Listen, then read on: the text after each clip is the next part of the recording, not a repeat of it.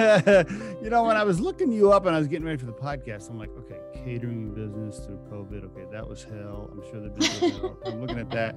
And then I'm looking over here and I'm like, wait a minute. They also bought like an event center, like that nobody could go to during COVID. So they got a catering business and suffering, and then they're investing in a building. I'm like, okay, damn, they've been through some stuff it here. was a tough year. When you talk about last summer, sure, we looked at throwing in the towel. That was definitely one of the options on the table. I mean, we put all the cards out there and tried to see what made sense, and a lot of real deep heart level conversations that Anthony and I had to have. And then we also had to have some really deep heart level conversations with our team, because we're like, look, if we're going to do this, we're doing it because of you and with you, right? Like we wouldn't be able to build out a new facility and add an event center and all of these things if it wasn't for our incredible team, right? Like they're the fuel that allows us to be able to do this. It is not just me. It's not just my husband. It's not just our 40 years in business and our reputation. It's like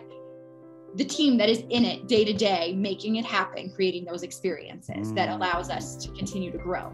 And we wanted to do it for them to create more opportunities. We have managers that have been with us for 15 years. So how do I get them excited to stay for 15 more years?